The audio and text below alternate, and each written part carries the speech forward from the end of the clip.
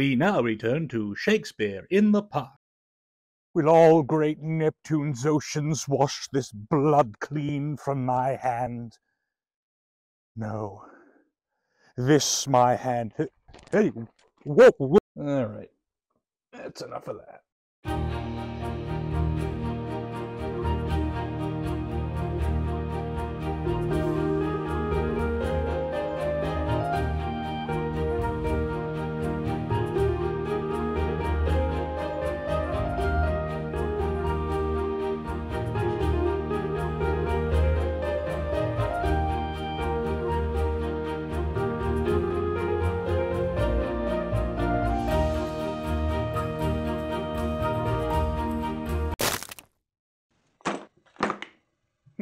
That can't be good.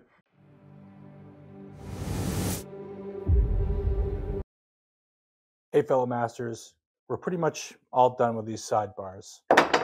So now we need to do the top bar and the bottom bar. And we're going to start with the top bar first because there's quite a bit of machining that has to go on with that. So let's get right into it. Let's see what that entails. And as always, let's screw up together.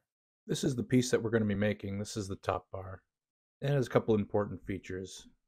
First are these notches here that actually correspond with the sidebars. And the next is this sort of backrest that the wax will sit up against. It's not a complicated piece to make, but it will take some time to set up the various cuts. So let's get to it. Like last video, we start here at the chop saw. I'm going to use the rest of this 2x6. I probably get 10 bars or so out of it. So I need 20 ultimately. That's not a problem. There's more wood around here. So let's get started with this.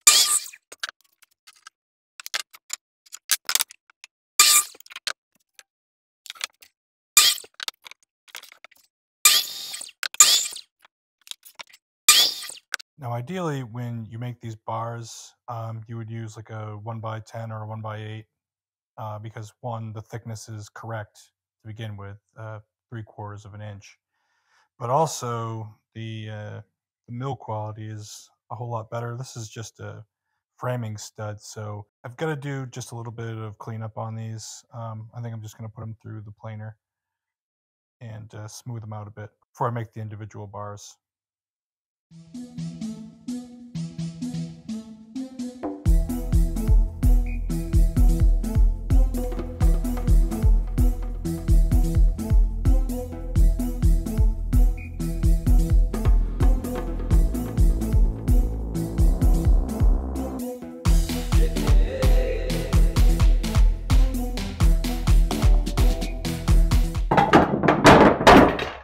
Oh, I missed one. So now, after all that ridiculousness, we have something that resembles, a 1x, whatever, 1x4. Did we have to do this? No. I didn't have any material on hand. Could I have bought some? Absolutely. But cheap, lazy, ignorant, take your pick. I didn't do it. I didn't end up using the 2x6s either. That material was stupidly dense, and it was just taking forever. So I just ended up using just all 2x4s. So anyway, now that we have this material milled down, cut, we can now make the individual bars. We're gonna cut those to width, 1 1/16, and I'll meet you again at the table saw.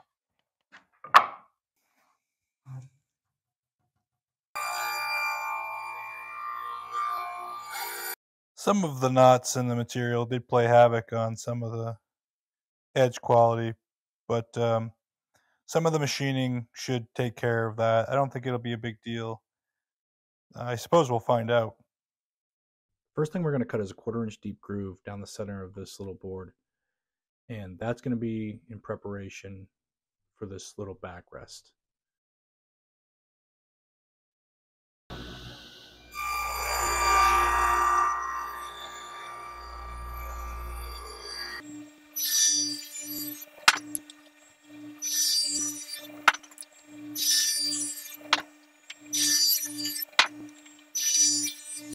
So to make the next cut, I've laid out the dimensions of the notch that we need to make.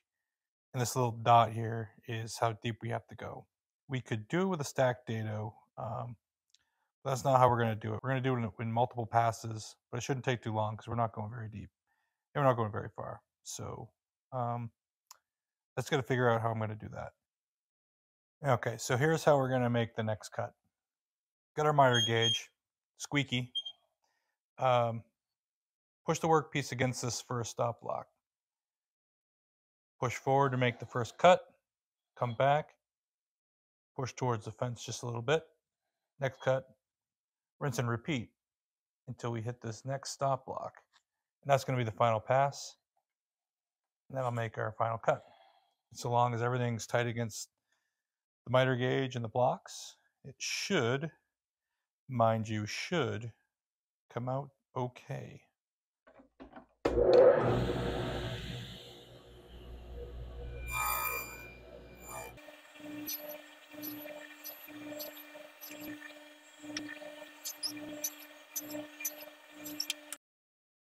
Well, looks like we screwed up. We got it right. Cool beans. This has to happen on both ends of every bar. So give me a hot minute and we'll be right back. Next, we're going to make this little wing piece. First cut we're going to make is a 1/4 inch deep. And it's going to go around this poorly drawn line.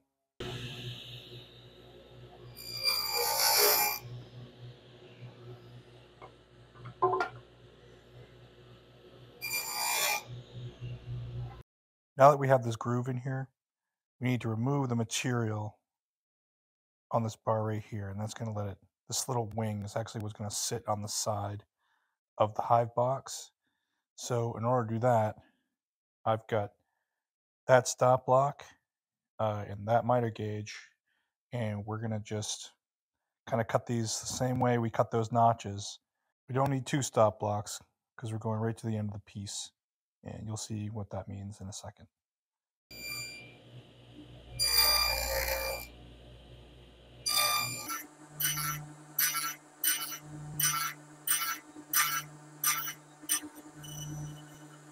You can see that the saw blade isn't flat, so it leaves these peaks and valleys. It's not too important on the sides, but I would like to clean that up a little bit. And it's just a matter of using a chisel. And I'm not going for something, you know, worthy of Woodworking Magazine here. I'm just trying to get the really high peaks out of there. That looks okay. There's another little sneaky thing we're going to do with this anyway, so that should be okay. Time to do the rest.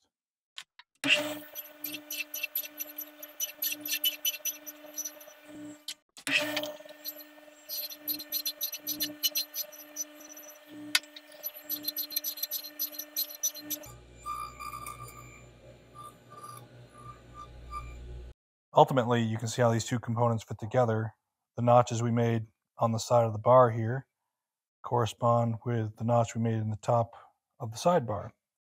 I'd say we're well on our way to creating the bee space. Bees in space! So there's one more thing I want to do to this little, you know, kind of wing piece, and that's to put a slight chamfer on the side here. Now we could just leave it straight like this, but it is super difficult, especially with gloves on, to try to get a frame out of the Hive with it straight like this. So what I've done in the past, and I've seen other frames like this, is a slight bevel here, and that way you can just kind of get your fingertip under there, lift up, and the rest of the, you know, it's about half of this that's still supporting the weight of the frame in the box. Not that hard to do. Let's go set it up on the chop saw. So here I have the chop saw set to 50 degrees, and I have a very crudely drawn mark. So long as the piece is kind of against the back edge of that mark, then this is going to make the identical clip every time.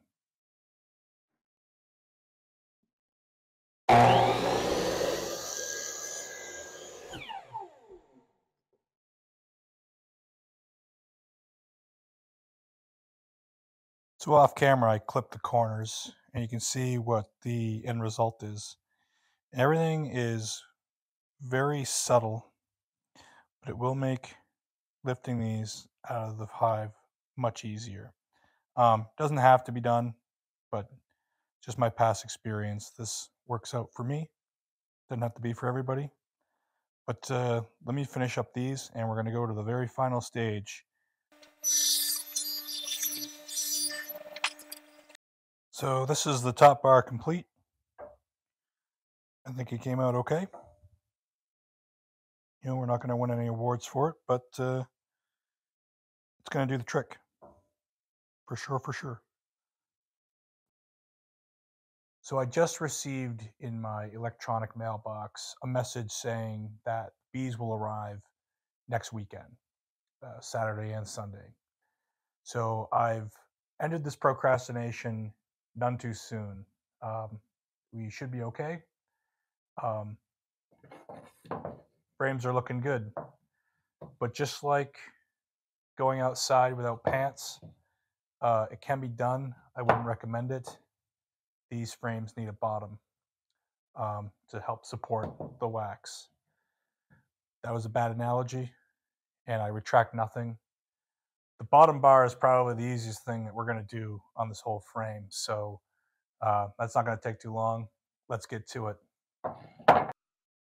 Bottom bar is essentially just a thin piece of wood, 3/4 wide by 3/8 thick, and it's 17 3/4 wide. And then there's a 1/4 inch deep cut down the middle, and that's to support the wax. So that's a frame all complete. Yet, I feel like I'm forgetting something. There's a few holes that need to be added, and we can do that at a later time. Oh yeah, let's go do that. This is a really nice Reliant drill press, and I have sitting on the base is a slot mortising kit that we'll have to eventually demonstrate. It's a little beefy and a little difficult to set up into the shop for something as mundane as 2 1/8 holes, so instead we're going to use tiny. So these are the 2 holes that we need to add, and therefore a couple of support pins. Now, in order to keep this somewhat consistent, I have over here a very crude jig, and crude is very polite. Essentially on this top block fits that notch, and I have a reference line, and we drill, move the piece down to the next block, keep it on that reference line, and drill the next hole. And these don't have to be super precise, but it will keep it somewhat consistent. Wow, that's one sexy frame, right? I don't remember adding that in there. Anyway, that's all the components done. Now what we need to do is do the final assembly. So they can't just free float like this. We're going to add some glue, brads, and I've got a little jig to do that with, a much better jig than the one we just used. So let's get to it.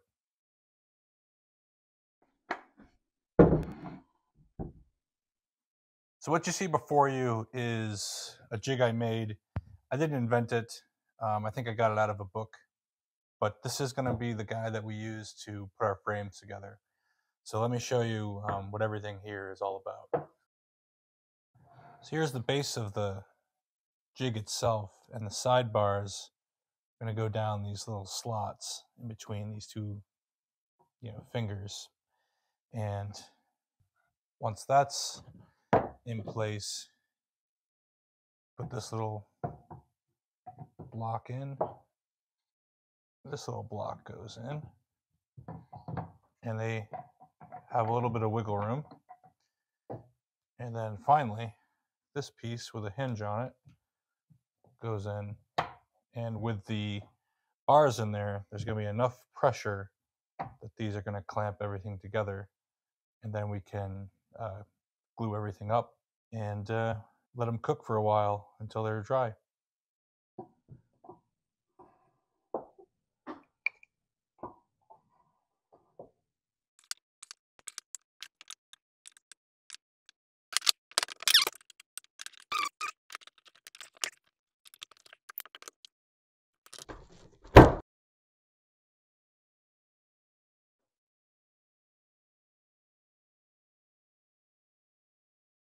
We'll put the bar on. Crossbar. Mallet.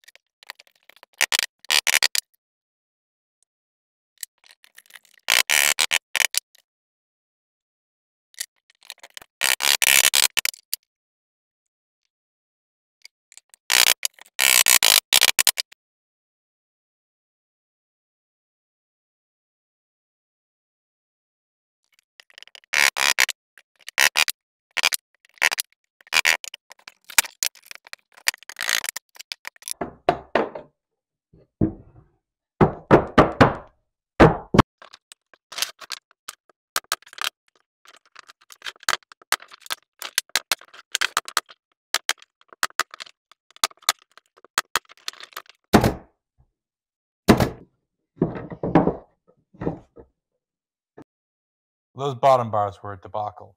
I ended up having to take the clamp out because the way the bars were sitting inside the jig, I couldn't flex the bars enough to make the bottom piece flush with either side. So that's weird. I've never had that happen before. Of course, I had to film it, but it's going to work out. But these are glued up. They just got to cook for an hour or so, and then I'm ready for the next step. Oh yeah, we gotta do 5 more of these too. So that's the frames 100% done. They're nice and strong, and they have to be. They need to support like 10 pounds. Once the wax, the honey, eggs, larvae, the bees themselves are crawling on this thing, it's gonna be like 10 or more pounds. It's a lot of weight actually. And we could put this in the hive right now, like this, and the bees will fill this whole area with wax, draw it out to make the honeycomb. But that would take a really, really long time. So what we're going to do is help the bees out by putting wax in here. It's called foundation, and we're going to do that right now. So this is your standard wax foundation. It's just a very thin piece of wax, and we have wax paper in the back to keep it from sticking to the other sheets. Very thin, and it's kind of held together with these wires, and these would go in the frame. So the way this works is we have our bottom groove in the frame that we made. We have kind of like this top rest piece. The wax would fit into this bottom groove, and then the top with these longer pieces of wire would sit up against this backrest on the top. And here's one of the offcuts from this frame, and what you would do is you put this back in there and you tack that in place, and that would hold the frame. This wouldn't be free floating and be in the groove, but this would hold the wax in. And that's all well and good, and that's what I used to do until now. Let me show you. Quite recently I discovered this stuff. Big old foundation, I don't know, maybe 10 times the thickness, already drawn out for the bees, made entirely of wax. I'm sure these are for a special type of frame. I didn't really look that much into it. I probably should have, but I didn't. But I'm going to use it in my frames just the same, holding with the pins.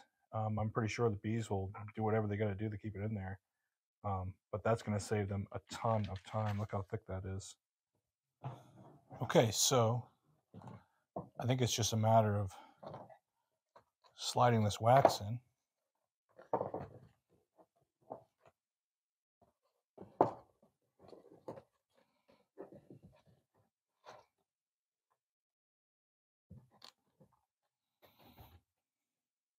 There we go. And what I forgot to show you in the last kind of demonstration about that thinner wax is that there's these pins, they stick in through the side, and they also help stabilize the wax. And I'm going to do the same thing here. Just poke these pins in, and that should, in my mind, be enough to stabilize this wax long enough for the bees to do their thing. And they're going to do whatever they want with this. I mean, They might take wax from this frame and put it in another frame. Who knows? They got their own agenda. Well, there it is, ready for the beehive. I think this new wax I'm experimenting with will work out well.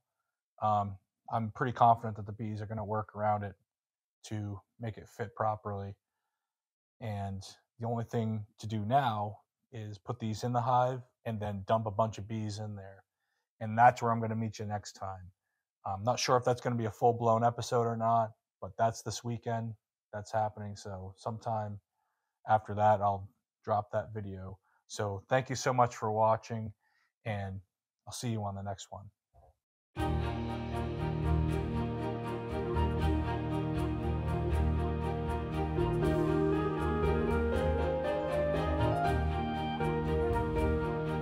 Hey everybody, thanks for watching. If you're enjoying what you see on the channel, please like, share, and subscribe. Also, don't forget to hit the bell icon for any notifications from future videos. See you on the next one.